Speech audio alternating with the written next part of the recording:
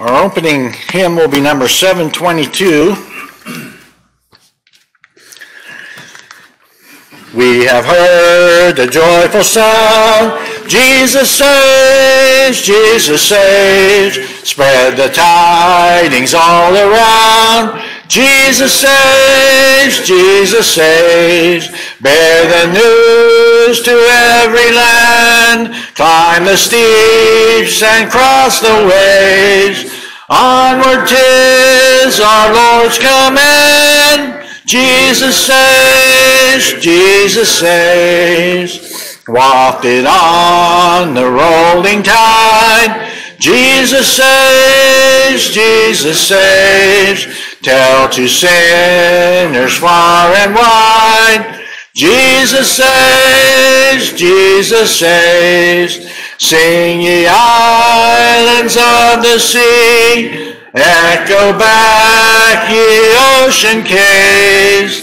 Earth shall keep her jubilee, Jesus saves, Jesus saves. Sing above the battle strife, Jesus saves, Jesus saves. By his death and endless life, Jesus saves, Jesus saves. Sing it softly through the gloom, when the heart for mercy craves. Sing in triumph o'er the tomb, Jesus saves, Jesus saves. Give the winds almighty voice, Jesus saves, Jesus saves. Let the nations now rejoice, Jesus saves, Jesus saves. Shout salvation full and free, highest hills and deepest caves. This our song of victory, Jesus saves, Jesus saves. Our next hymn will be number 632, The Gospel is for All. And following this, Brother Mike Sapp is going to lead us in a prayer. Of one the Lord has made the race, through one has come the fall. Where sin has gone must go his grace, the gospel is for all. The blessed gospel is for all, the gospel is for all. Where sin has gone must go his grace, the gospel is for all. Say not the heathen are at home, beyond we have no call. For why should we be blessed alone? The gospel is for all. The blessed gospel is for all, the gospel is for all. Where sin has gone must go his grace, the gospel is for all. Receive ye freely, freely give, from every land they call. Unless they hear, they cannot live, the gospel is for all. The blessed gospel is for all, the gospel is for all. Where sin has gone must go his grace, the gospel is for all.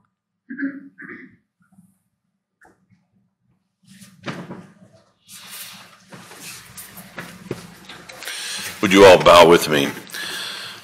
Our Father, once again we humbly bow before you as we enter your throne room. And Father, we're just so thankful for this day and all the blessings you've given us. Father, we know that we are here to honor you, to remember you, and to praise your name. And Father, we're also thankful for your Son Jesus and that great sacrifice that he made on our behalf, and that we have this plan of salvation through him. Father, we're just so thankful we can meet here again today, that we can have fellowship with one another. We can we can hear another lesson from your word. We can sing psalms of praise to your name. And we also have this avenue of prayer that we know that we can come to you, Father. We can pour out our hearts to you.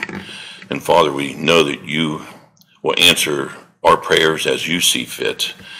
We might not always get what we want, but Father, we know that you give us what we need and you take care of us. And for that, we're so thankful. And Father, we pray that you would continue to be with this body that meets here. And Father, help us to continue to do your will, to do everything we can to live our lives more pleasing to you and to spread your word that we can reach more souls before it's everlastingly too late.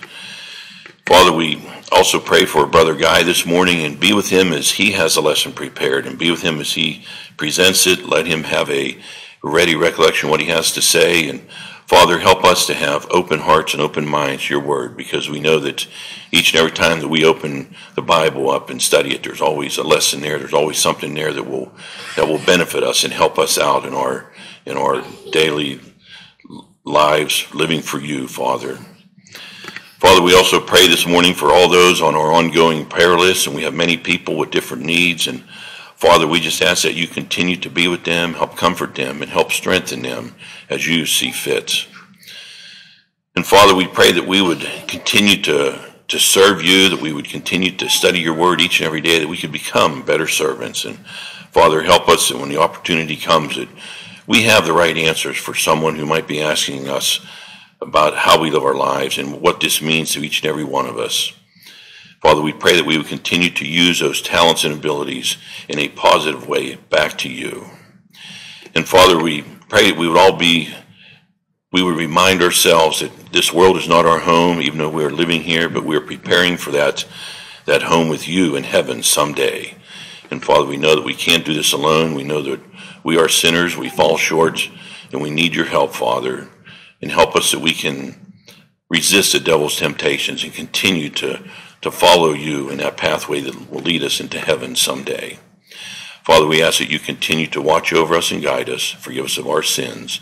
It's in your Son's precious name we pray. Amen.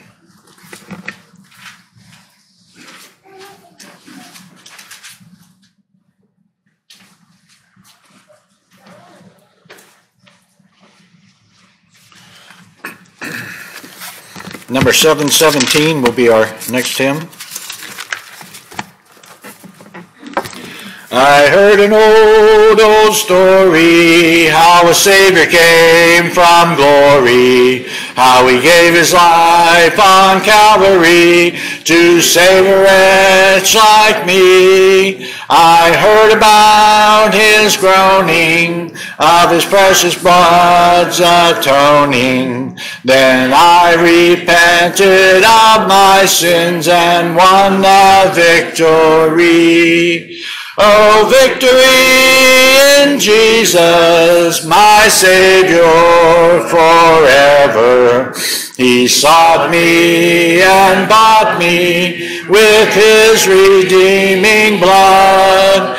He loved me ere I knew him, and all my love is due him. He plunged me to victory beneath the cleansing flood.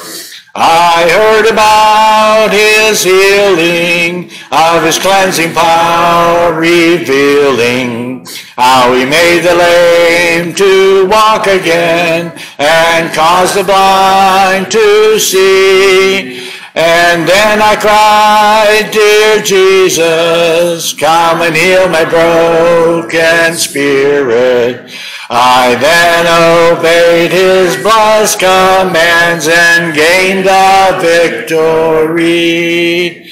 Oh, victory in Jesus, my Savior forever. He sought me and bought me with his redeeming blood.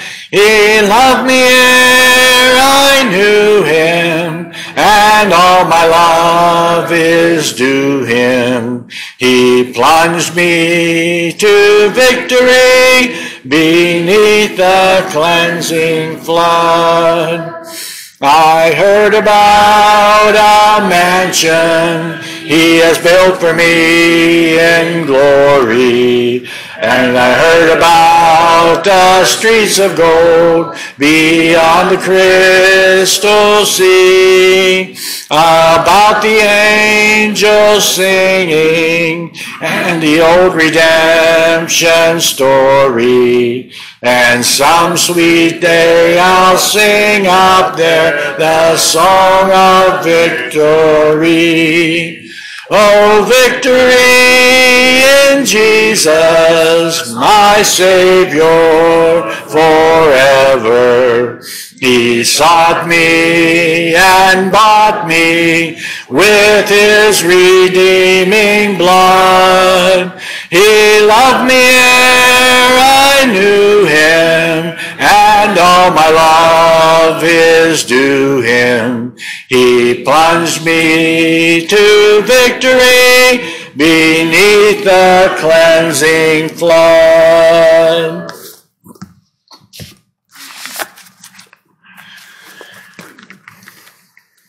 Our next hymn will be number 368 to prepare our hearts and minds to partake of the Lord's Supper. I hear the Savior say, thy strength indeed is small. Child of weakness, watch and pray. Find in me thine all in all. Jesus paid it all to him I owe. Sin had left the crimson stain, he washed it white as snow.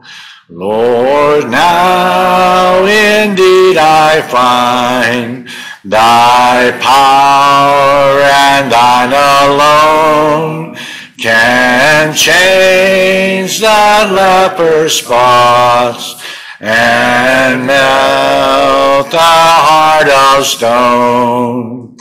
Jesus paid it all to him I owe. Sin had left a crimson stain, he washed it white as snow. And when before the throne I stand in him complete, I'll lay my trophies down, all down at Jesus' feet. Jesus paid it all to him I owe.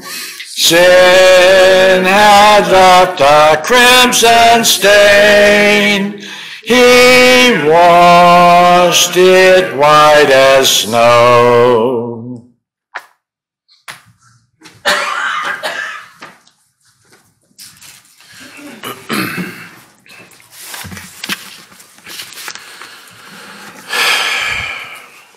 In 1 John 4, we read, in this the love of God was manifested toward us, that God has sent his only begotten Son into the world, that we might live through him. In this is love, not that we loved God, but that he loved us and sent his Son to be the propitiation for our sins. Beloved, if God so loved us, we ought to love one another. A propitiation is an appeasement or an atonement. Under the covenant that God made with Israel, the Jewish people were commanded to do sacrifices of blood for sin. Countless animals were sacrificed each and every year, and once a year the priest would go into the Holy of Holies and anoint it with the blood of these animals. None of these sacrifices could do more than basically roll the sins forward until the next time. But we are given a more perfect covenant a covenant of love. We understand that these animals could not do more than what we just said. And under this new covenant of love, only God could send the ultimate sacrifice of his Son. Not because he needed the blood, but because he needed to show us what true love is. In verses 12, no one has seen God at any time. If we love one another, God abides in us, and his love has been perfected in us. By this we know that we abide in him, and he in us, because he has given us his Spirit. And we have seen and testify that the Father has sent the Son as Savior of the world. Whoever confesses that Jesus is the Son of God, God abides in him, and he in God. And we have known and believed the love that God has for us. God is love, and he who abides in love abides in us. Let us pray at this time for the cup. Blessed Father in heaven, as we gather around here to partake of this memorial, Lord, we pray that you would bless each and every one of us and help us to remember that this is the blood of your Son. Lord, this is our prayer in your Son's name. Amen.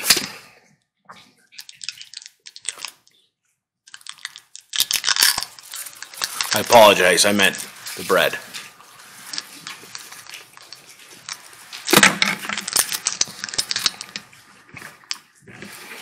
Let us pray for the cup at this time. Lord, we again pray that you would bless each and every one of us as we partake of this, that you have commanded us, the Lord's Supper, Lord. This is our prayer in your Son's name. Amen.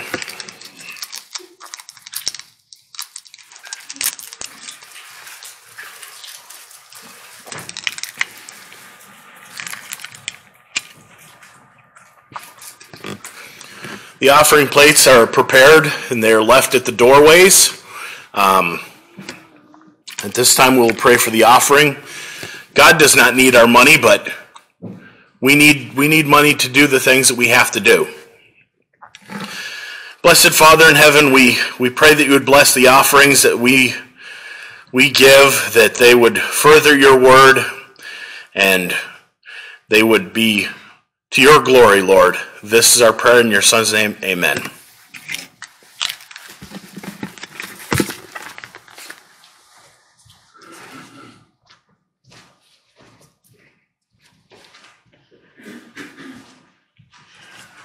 Number 781 will be a hymn before the lesson.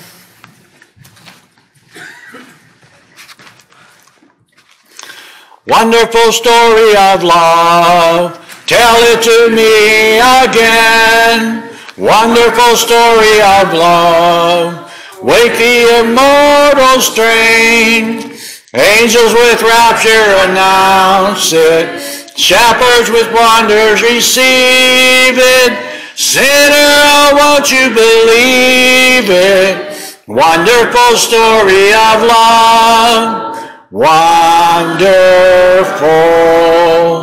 wonderful, wonderful, wonderful story of love. Wonderful story of love.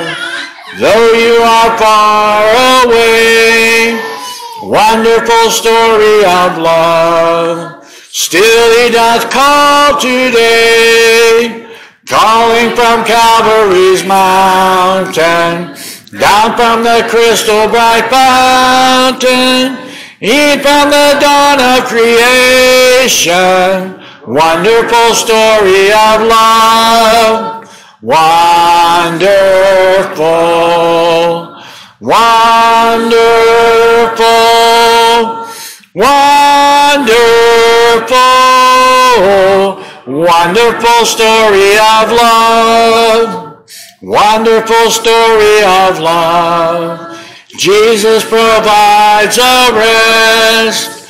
Wonderful story of love.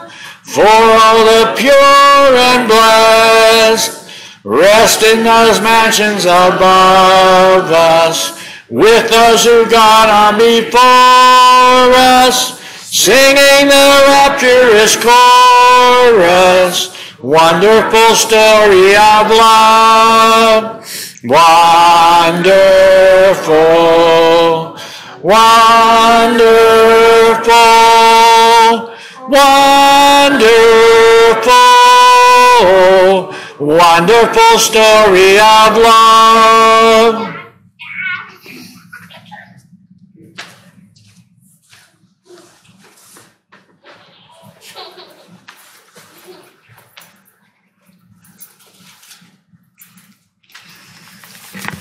Great song choices this morning, huh? Thanks, Bill. All about having victory in Jesus and the wonderful story of love, and tell it to me. And, you know, it's good to be here, isn't it? It's good to be able to sing songs of praises to God. It's good to be able to encourage one another. Psalms and hymns and spiritual songs, isn't it? And Dawn, thank you so much for taking our minds to that great sacrifice that was made out of love for us. I appreciate that, brother. And just so that y'all know, this is exciting stuff here. Dawn has consented to preach the sermon next Sunday. So come back and make sure you're here next Sunday to hear Dawn. I look forward to that. To me, that's exciting stuff. Because I don't even know what he's going to talk about. But I know it's going to be good. Because it's going to come out of the Word of God. So it'll be uplifting and encouraging. It'll help us all. And I'll tell you what, Bill, this morning, you had me reread about 6 sermons during the songs. But you know how I get when I hear songs like that hit me, and it's like, oh, and I want to go off this way and that way and the other way. And most of you know, and I know we have some visitors here this morning, so I'm going to say this for those that are visiting. If it doesn't sound like I make sense this morning, there is a reason for that. I'm taking pain pills, and they're pretty tough. And they're making me feel a little bit out of it. In fact, right now, I'd much rather just put my head on a pillow. But the Lord always has something that He wants us to do. And I think it's very important that we take every opportunity to proclaim His word and to praise Him. You know, David, with all his problems, and that's why I love David so much. You look at, well, he was one messed up individual, wasn't he? Reminds me so much of me. Just like us. Just like us, Bill said. Such a messed up individual. But yet he was called the man after God's own heart.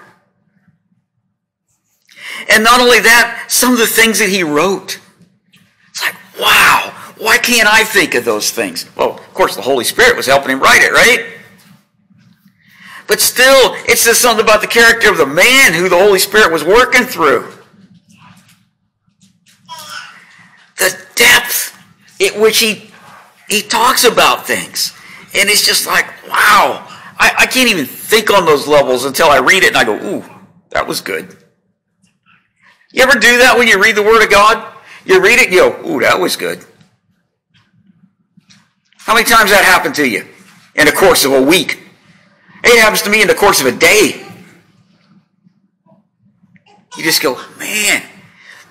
I don't know how many times, especially John Anthony and I, because you know that we talk a lot, and John Anthony will be talking, and both of us will say, you know what, as much as we've studied this stuff, and as much as we've been through classes, as much as we've been to the schools and studied under these men that really know the Word of God and can almost quote the Bible cover to cover, and all these kind of things, and we sit there and we go, did you ever see that before? And what's really amazing is when both of us go, God's great. And he loves us. And he gave us his word so that we can continue to grow. It doesn't get boring, folks. We continue to grow every day. We continue to see new things all the time. And I appreciate the class that we had this morning and everybody's involvement in that. Because it makes us think above and beyond, doesn't it? It takes us into new horizons and new understanding as we look into the Word of God and we go, wow, I'd never noticed that before, but my brother did or my sister did. And that helps us all, doesn't it? You know, one of the things that David wrote that is quoted in the New Testament, that sometimes it's so easy to just go, because we know we would have never known it was a prophecy if we had read it before we saw it in the New Testament and realized it was a prophecy. We wouldn't have known that. You know, the Jews didn't know that. And when Jesus brought it up, they went, whoa, wait a minute. And when Peter brought it up, they said, God forgive us. And it's this simple thing that says in Psalm 110 in verse 1, the Lord says to my Lord, sit at my right hand until I make your enemies a footstool for your feet. The Lord says to my Lord, sit at my right hand until I make your enemies a footstool for your feet.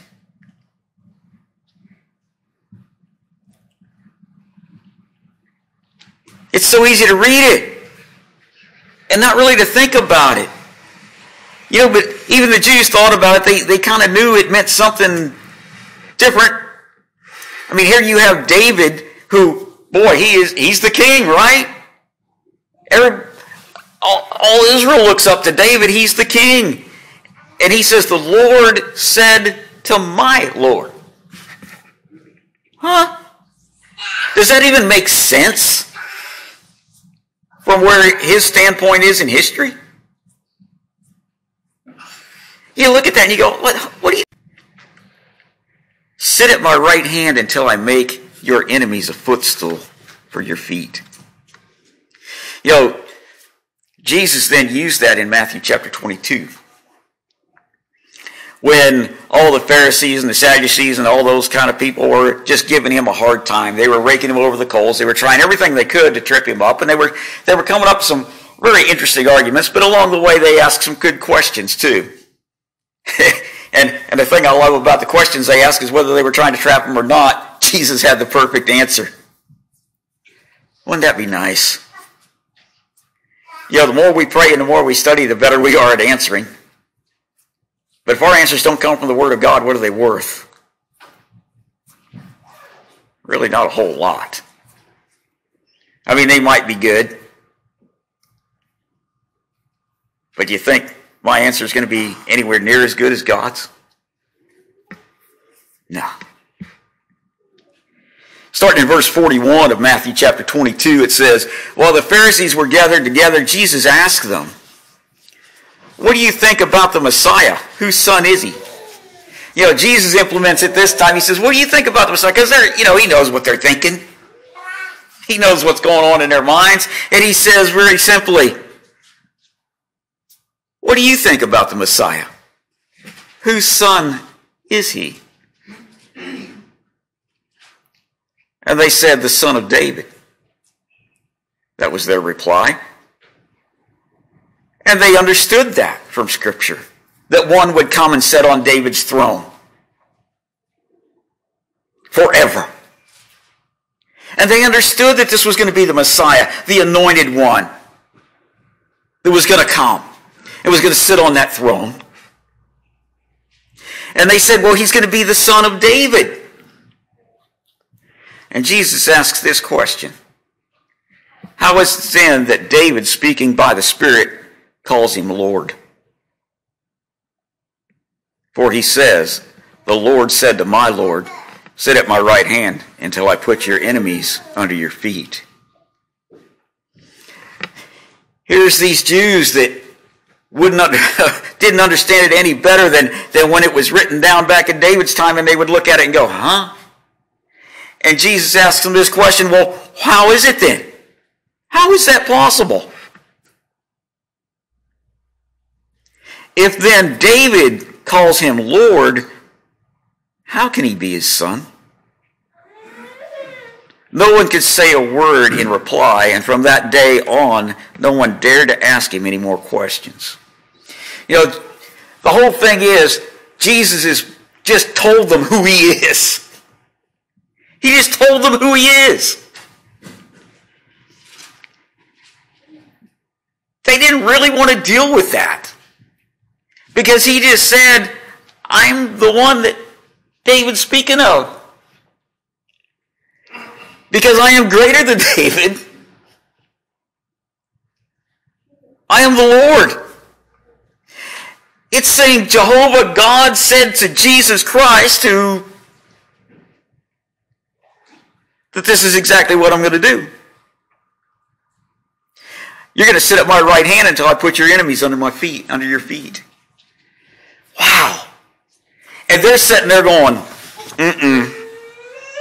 Well, here in Luke 20 and verse 41 through 44 and Mark 12, 35 through 37, we read the same account. And it says basically the same thing. But here they are, and Jesus is going, come on, guys, catch up with me here. I'm the Messiah. In Matthew 26 then, verses 59 through 67, but especially verse 64, but we'll start reading the whole thing.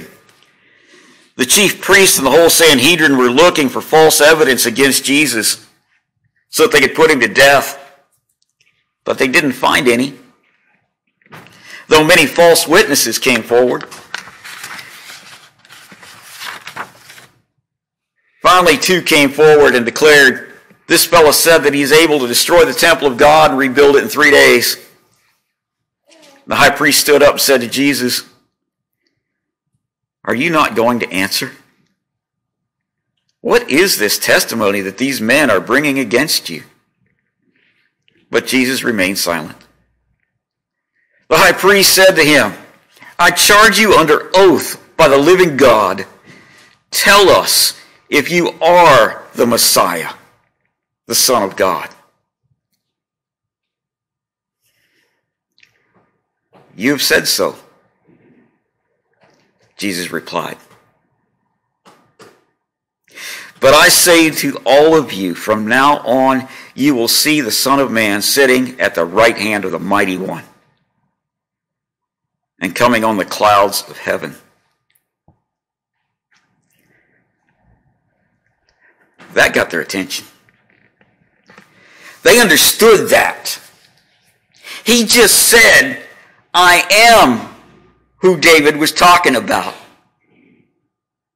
I am the one who is sitting at the right hand of the Father. I am the Lord. I am the Messiah. Yes, I am.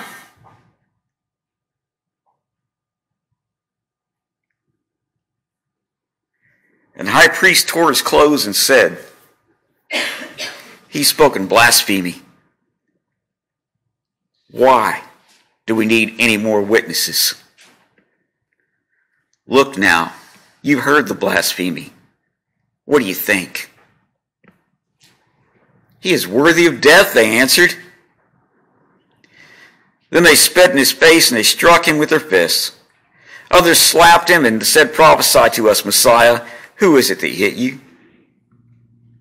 Of course, Mark in chapter 14 gives us the same information there.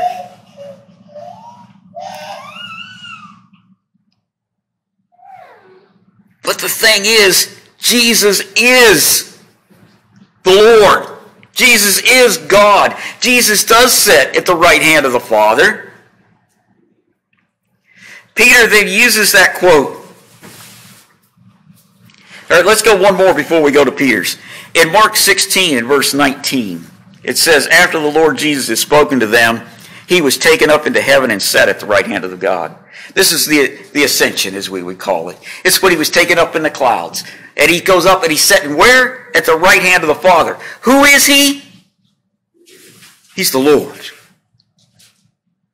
He's the Lord. He is God. There is no question that Jesus Christ is the Messiah, that Jesus Christ is Lord, that Jesus Christ is God. Peter then uses that same quote in Acts 2 and verse 34 during his sermon on the day of Pentecost.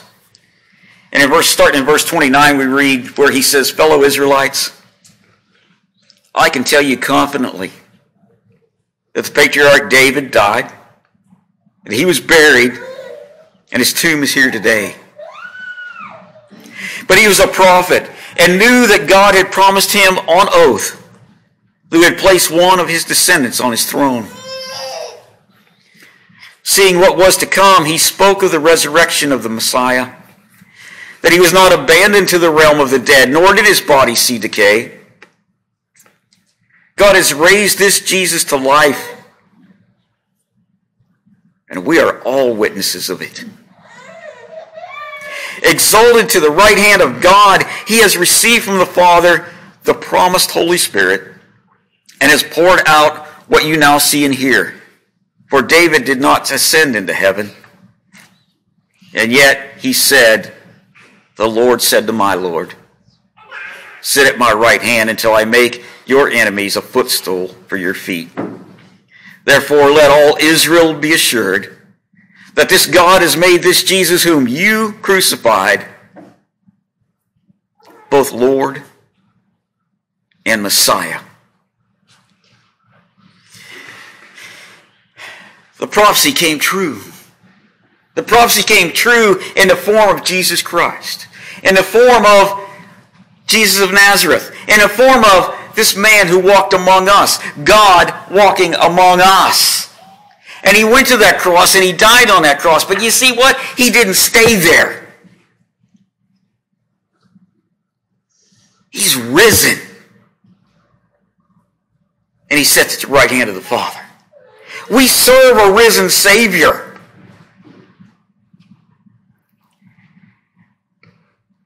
He didn't, it's not like he died and he was buried and that was the end of it. That was the end of it. Paul even says, boy, we're most people most pitied, right? If that's all there is to it. But that's not the end of it. He was raised from the dead.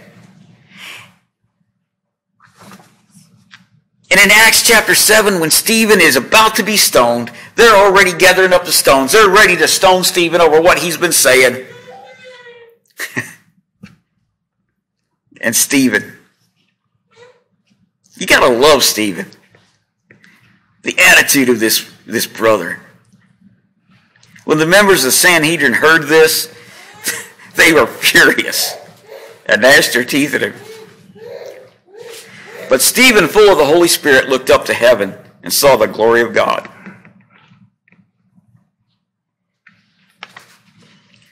And Jesus standing at the right hand of God. I'm going to cry reading this. That's what Bill thought. Look, he said, I see heaven open,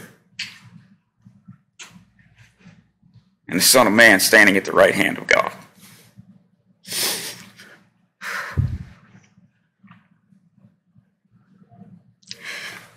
I'm not crying because I'm sad. I'm crying because I'm so happy.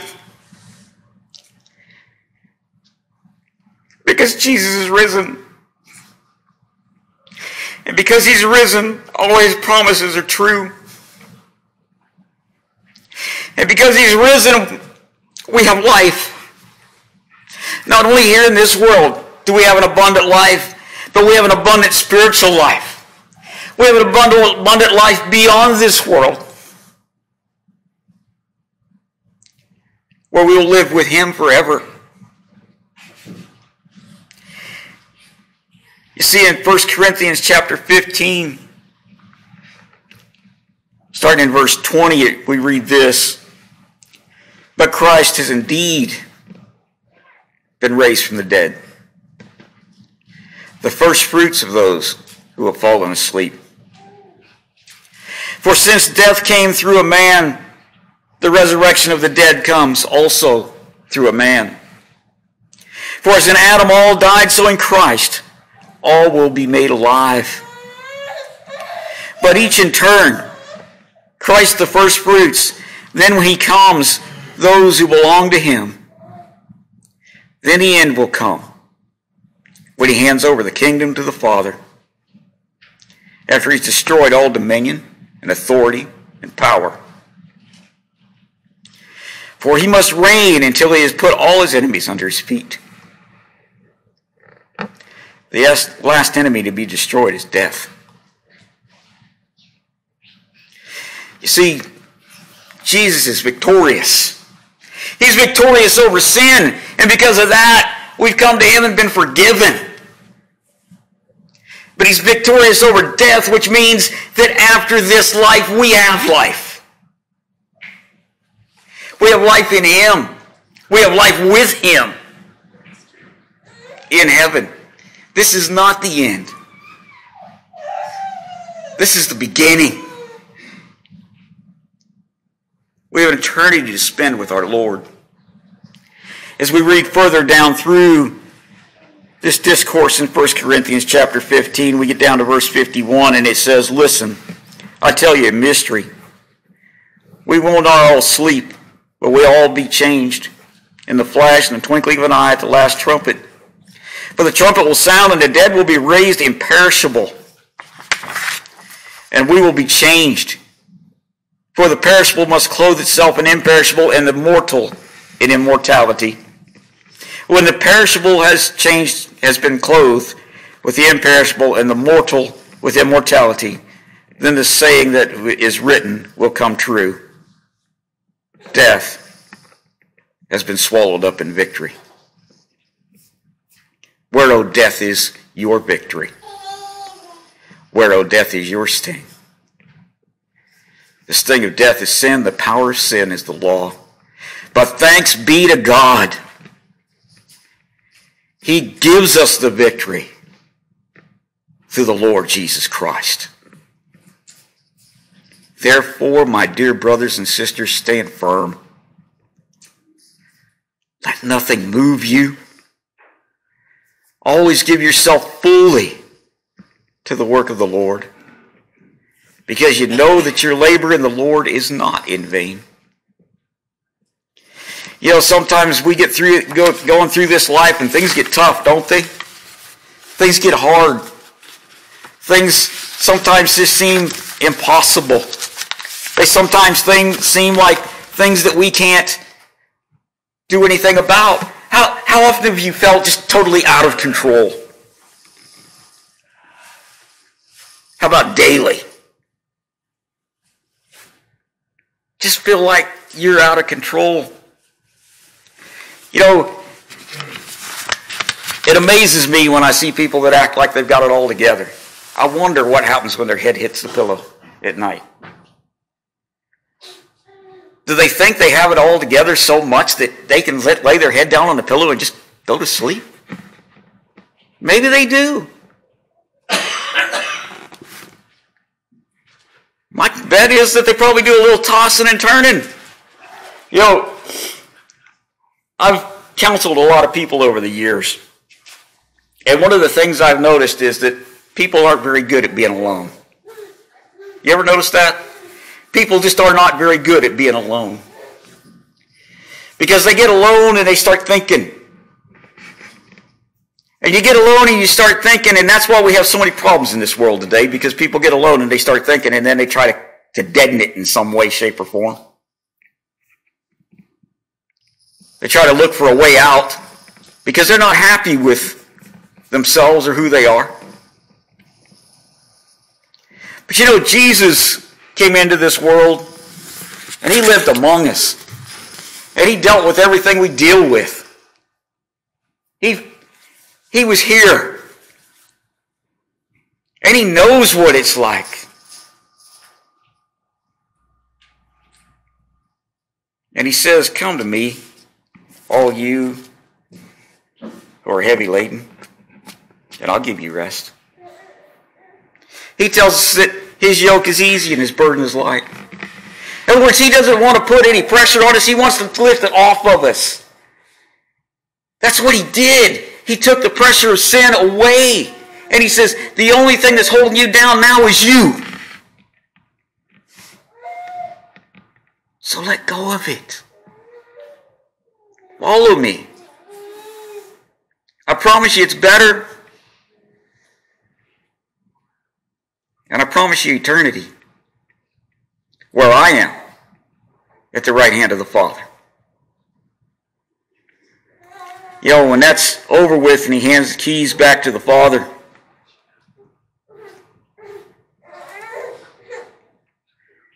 that means that the victory is complete. Death no longer has hold over any. Not only death from sin, but death in this physical life is gone. And we have a life now and forever with God and with Jesus Christ, our Lord, our Master, our Savior, our brother and our friend. Let's walk together in service to Christ.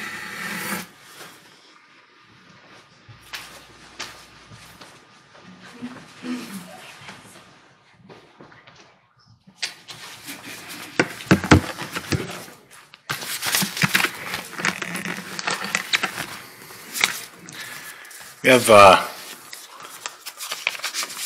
one birthday this coming week. Kim Gilliland on the 3rd. Is anyone else celebrating a birthday this week? Okay, would you join me in wishing her a happy birthday? Happy birthday to you, to Jesus be true. May God richly bless you. Happy birthday to you. We also have one anniversary, Scott and Martha Wingard today. Is anyone else celebrating an anniversary this week? Okay. Happy anniversary to you, to Jesus be true. May God richly bless you. Happy anniversary to you. We have a few announcements. The worship schedules for July, for those of you who participate in the worship service, are back in the vestibule. This evening, tonight's service at 6 p.m. will be a prayer night. Also, I think we announced last week that St. Paul's is open for visitation once again. Chuck would love to see anyone who could make it up, and they have extended the hours to, I'm not exactly sure, but it's pretty much morning, 7:30 in the morning to 7:30 in the evening or something like that. I mean, you can go not just 9 to 11 and 2 to 4 like it was. So hopefully that will make it more convenient for some to get up to see him. I know he greatly appreciates any company that he does get. I have one card here as well that I'd like to read. This is for the sisters who put this all together. Thank you so much for your care package. It really helped to relieve the stress of finals week, and it is so nice to know we have such supportive people in our lives. Thank you so much and miss you all, Nicholas. And then his brother, thank you for the care package during the semester. Thank you for all the support, and I appreciate everything. Thank you, Tyler. And I will post that on the bulletin board. And of course, as always, keep all those in our prayers, that are on our prayer list, especially I know for Carl's hoping to get some good news here this week, Carl? The 7th. The 7th, okay. following week. But keep him in your prayers that he will continue to heal, and so that when he gets to the doctors, they tell him he does not need surgery. Also, Eddie, continue to pray for Eddie and Chuck and Donna. For Bud, as you can tell, you can tell just to look at him and talk to him. He's been Bud. I call him Bud, guy. That his shoulder, that they can come to some resolution. He has been suffering for quite some time with that. Remember Mary Hatton, who is also in the nursing facility in New Wilmington, and Diane Alley. And special prayers this week. Going to honor Penny and I and our family. So we thank you for that in advance. One more thing. I caught Nancy as she was walking back the aisle this morning and asked her how she was doing, and she said beaming, which you can see her family is here, and so you can understand that. And they are all here to remember and celebrate the life of Dominic, and Dominic was a wonderful influence to me, I know, and to so many others, and we all want to remember them. Not just Dominic, but I mean Sperry and Gail and Bill and Jim and Hazel and on and on. Yeah, Bernie recently, John. I mean, it's just the list goes on. And what a wonderful influence they have been to all of us, I'm sure. And so we want to keep them in our hearts and in our minds. Thank God that he put them in our lives. Our closing hymn, as soon as I find it, is number 397. And following that, Jim Mischik is going to lead us in a prayer.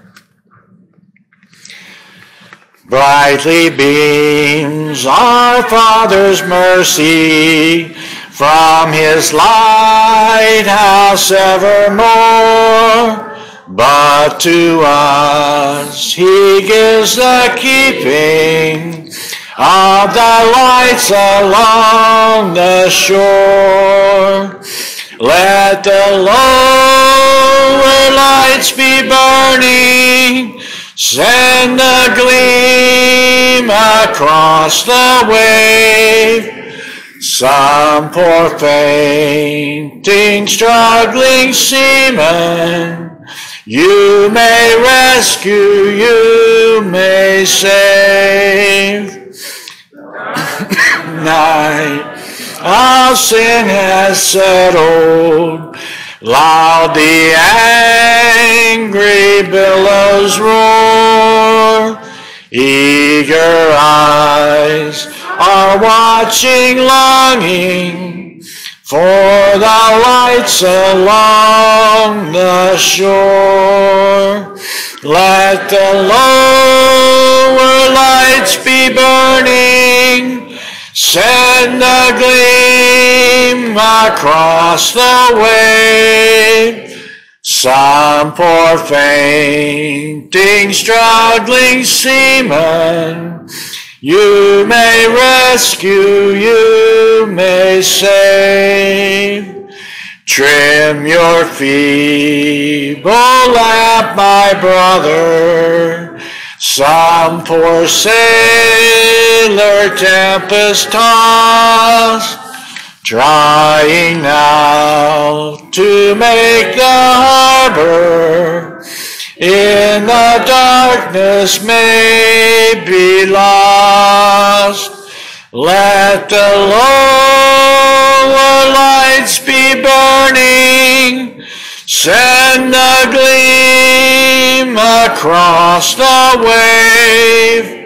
Some poor fainting, struggling seaman, You may rescue, you may save.